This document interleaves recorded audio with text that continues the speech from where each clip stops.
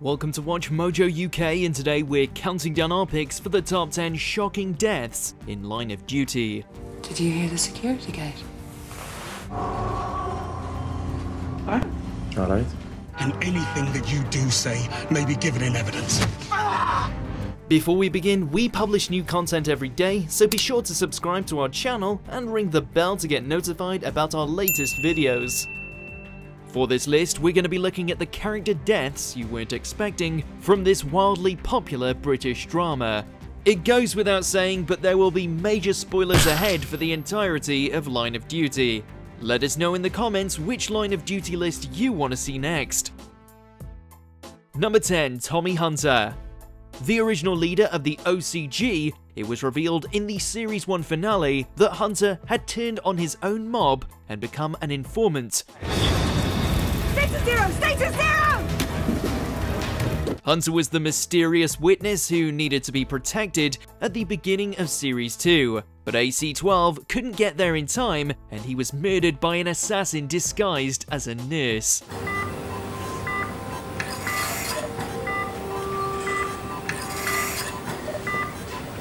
It was definitely shocking to have him killed off, not only before we knew he was the witness, but in the premiere of the second season.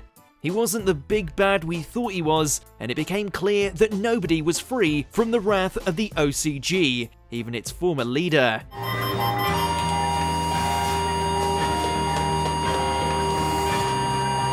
Number 9. Jackie Laverty. The first truly violent act we see the OCG perform came in just the second ever episode. Keep them busy. I'm gonna head out the back. Jackie was Tony Gates' mistress, involved in a supposed accidental hit and run that was anything but. We didn't expect the OCG to break into her house in the middle of the night and kill her right in front of Gates. Tony! Tony! Oi! I'm a policeman! No, please. The entire reason this happened was just to get leverage on Gates and keep him doing their bidding, since they hid her body and the murder weapon, threatening to frame him. Laverty's throat gets cut, and that's the last we see of her while she's alive, though she continues to haunt the show. Number 8. Matthew Cotton. Possibly the most ironic moment in the entire show. After 3 seasons, D.I. Cotton was finally uncovered as the Caddy, the OCG's top copper, by AC-12.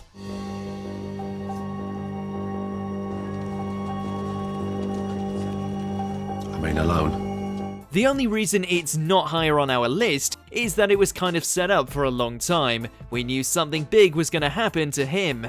Mercurio didn't disappoint. Seemingly caught, Dot sent out an urgent exit required text to his criminal cronies, escaping AC-12 in a blaze of gunfire and getting into a high-speed pursuit. Drop your weapon! Drop yours! But in the end, Dot died a hero, jumping in front of bullets that would have otherwise killed Fleming, and then revealing the existence of H. Who would have thought he'd go out like that? Number 7. Ryan Pilkington. We knew he was a wrong-un since the beginning, but at the end of Series 5, Ryan had joined the police force to be the new caddy, and in Series 6 was finally assigned to Joe Davidson's murder investigation team. Put the gun down. Stop trying to act like a big man. You're a little boy. Things didn't end well for Ryan, however. He gets away with blackmailing Davidson for a while, but eventually gets in a standoff with Kate Fleming, with both threatening to shoot first. Kate's quicker on the draw and shoots Ryan dead. He might have deserved it, but it was still a grisly end for a character who'd been in the show since he was 13 years old. Case car's missing. Request urgent ops. Number 6. Manit Bindra. One of AC-12's best officers, things were never going to end well for Manit once she got involved with the OCG. There's only one thing worse than a bank copper. That's a bank copper who pretends she isn't.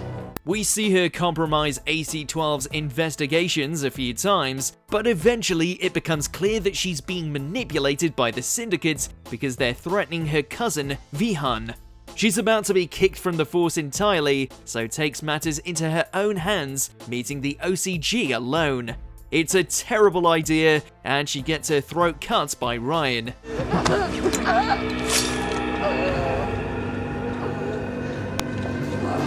Her death came right at the beginning of the series, and despite her sometimes shady behavior, she was still a favorite of both the audience and the other characters. Number 5. John Corbett. You think he's the violent leader of the OCG, then it turns out Corbett's an undercover officer. We can go together, you just have to trust me. However, he's gone rogue, and thinks if he stops playing by the rules, he'll be able to take out the entire group from within by revealing the top man. It doesn't work out well for John, however, quickly proving that, despite everything, he's got a good heart and noble goals. It's clear he won't last for much longer. Stay calm. You two, over there. Move! And when Hastings inadvertently reveals that there's a mole working among them, it doesn't take long for the OCG's true leader, Lisa McQueen, to realize the truth and order Corbett's violent death.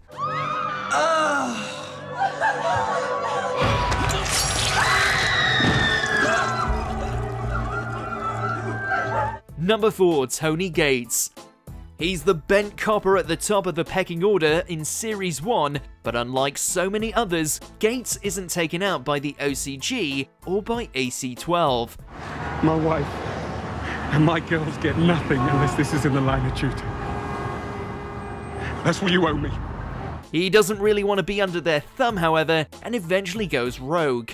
Pursued by AC-12 on suspicion of murder, it's down to Gates alone to get to Tommy Hunter and arrest him.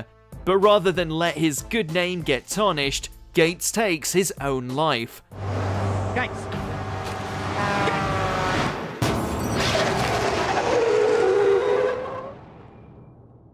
Perhaps most shocking of all, though, is Arnott and Fleming's willingness to go along with the lie that Gates was killed in the line of duty, which they do to ensure that his family is supported.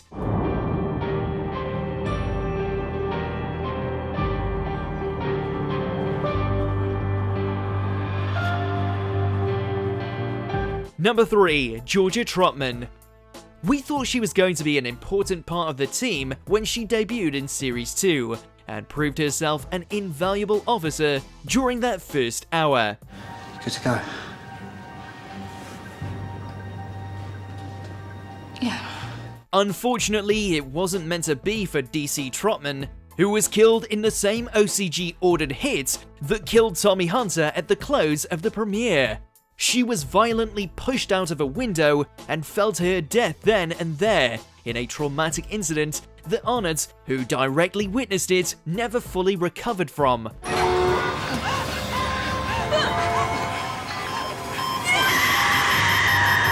And the audience definitely never recovered from the shock either. It's a shame her tenure on the show was over so quickly. A police spokesperson refused to disclose the precise circumstances surrounding Detective Constable Trotman's death. However, a murder inquiry has been opened. Number 2. Danny Waldron. Don't remember me. Owing to his appearance on all the posters for Series 3, as well as casting the especially talented Daniel Mays, we thought Danny Waldron was going to be the bent copper AC-12 was intent on taking down this time. It certainly started out that way, but Danny was killed off once again in the very first episode of the show, in suspicious circumstances. It turned out that Danny was exacting some extrajudicial revenge on a ring of abusers he'd identified, owing to him being one of their victims as a young boy. His own team are the ones who end up killing him, shooting him during another raid and claiming suicide. Number 1. Lindsay Denton. The main focus of Series 2, Denton is released from prison in Series 3, but is roped back into AC-12's investigations by Steve. However, Denton, as usual, wants to do things her own way. You go ahead. She goes rogue and finally finds Danny Waldron's list of abusers, but makes the mistake of revealing this to Dot. He shoots her in Steve's car to stop her from getting the list out, but it's too late. AC-12 gets the information they need. We're not bringing the caddy. Denton's return to the show at all was something of a surprise, let alone her death at the hands of Dot after already proving herself one of the most capable officers in Central Police.